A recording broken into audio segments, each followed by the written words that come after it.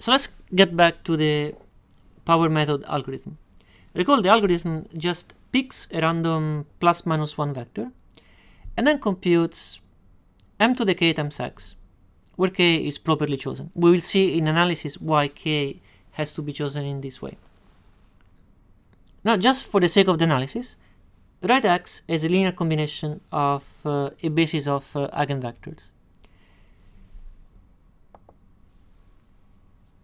And let's see what is the Rayleigh quotient of the vector that we output. So y is m to the k times x. So what is y transpose my?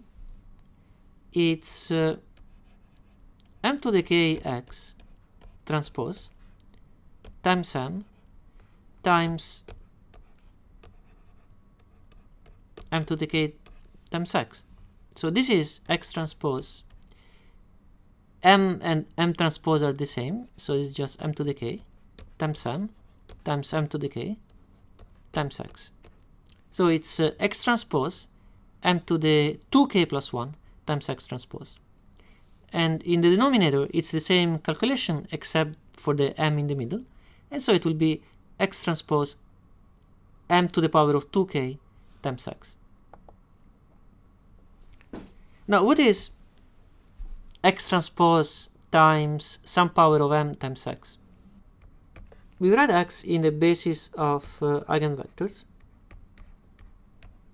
So this will be summation over ij of ai aj vi transpose m to the k vj. Now m times vj is lambda j times vj. And then m squared times vj will be lambda j times vj. So m to the k times vj will be lambda j to the k times vj. And the inner product of vi and vj is always 0, except when I is equal to j.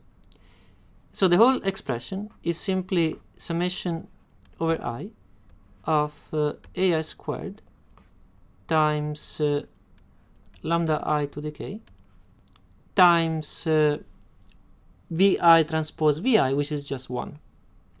So here we have this calculation for the case in which m is raised to the power of 2k plus 1.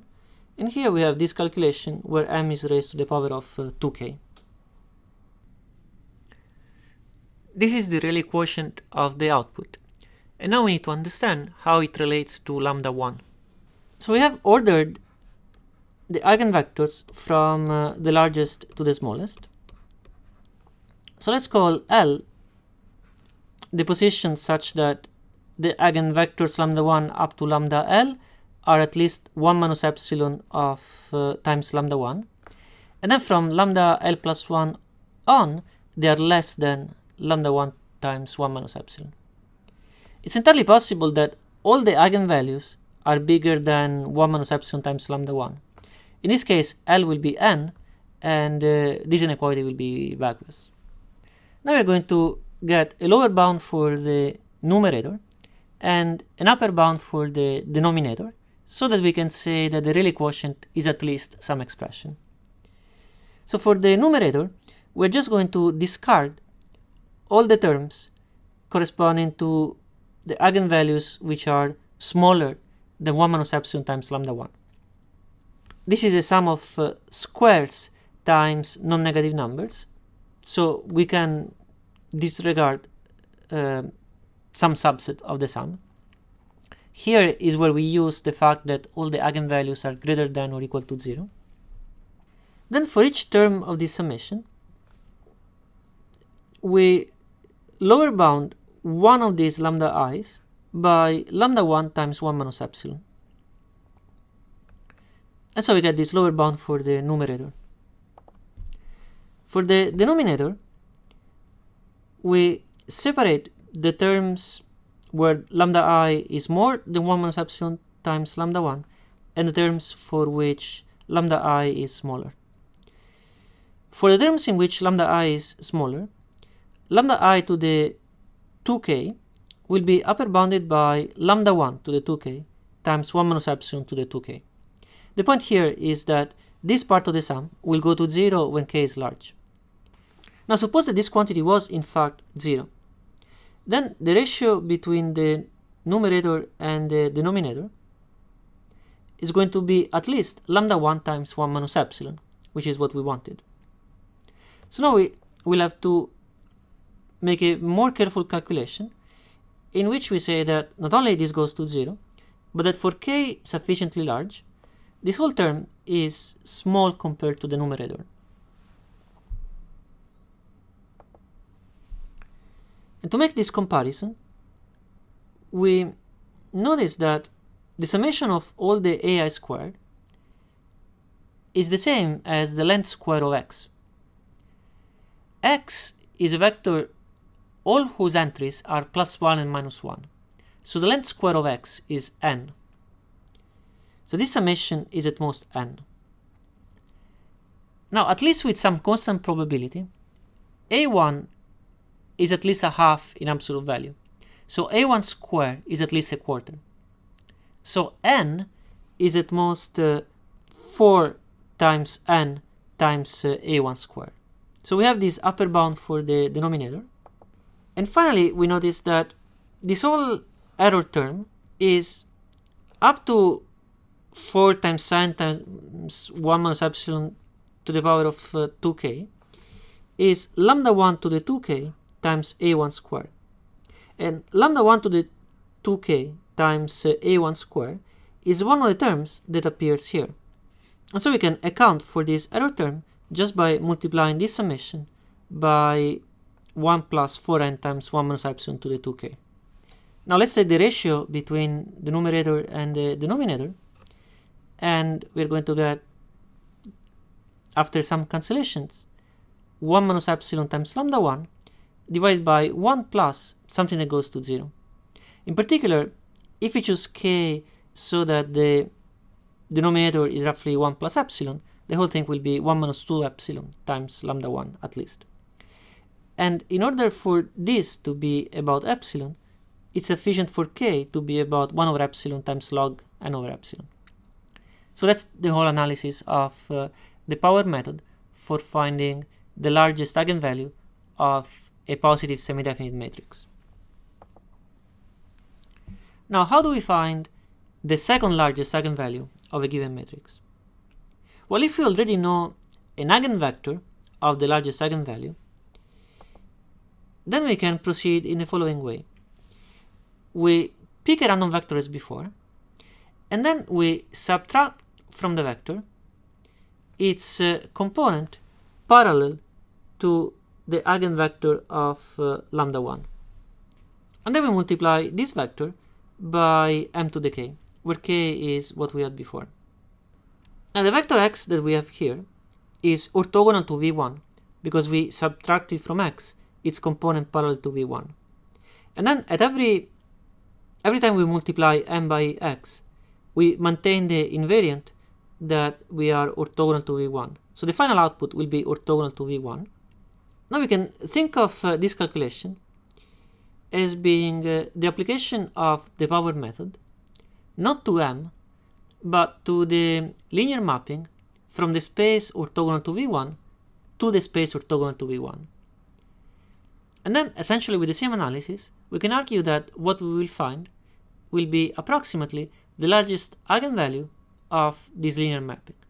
But what's the largest eigenvalue of this linear mapping? It's just lambda 2. So here is how we can find also lambda 2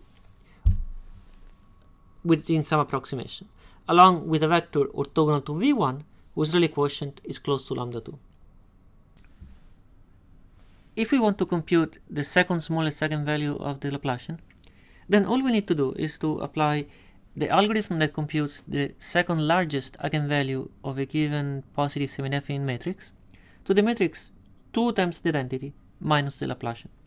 Because if lambda 1 up to lambda n are the eigenvalues of the Laplacian, then the eigenvalues of twice the identity minus the Laplacian will be the same eigenvalues of the Laplacian, except that every eigenvalue lambda of the Laplacian becomes an eigenvalue 2 minus lambda of this matrix M.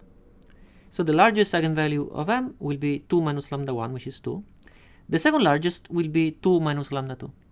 And the matrix M is still positive semi-definite because the smallest eigenvalue will be 2 minus lambda n, which is greater than or equal to 0. So if we find an approximation of the second largest eigenvalue of M, we will get an approximation of 2 minus lambda 2.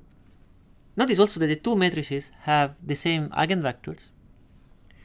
So what we're doing in time nearly linear in the size of the graph times 1 over epsilon is to find a vector x whose Rayleigh quotient for this matrix M is going to be at least 1 minus epsilon times 2 minus lambda 2.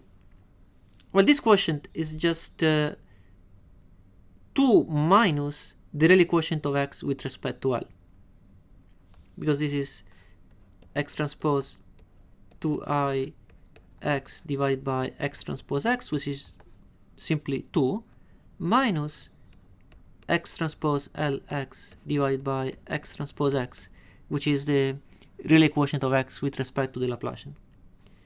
So the Rayleigh quotient of x with respect to the Laplacian is 2 minus this quantity.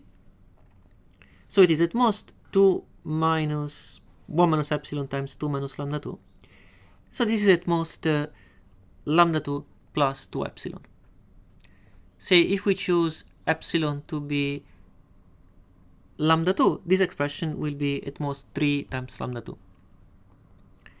And the running time will be linear in the size of the graph times 1 over lambda 2. So when lambda 2 is very small, this running time will not be nearly linear in the size of the graph. Although if lambda 2 is a constant, or it's something like log n, then this running time will be approximately linear in the size of the graph. We will discuss later how to speed up spectral algorithms in graphs where lambda 2 is very small. For now, let's see what the power method looks like to compute the second smallest eigenvalue of the Laplacian of a couple of example graphs. So for the numerical stability, it's a little better, instead of using 2i minus L as the matrix to which we apply the power method, to use half of that matrix.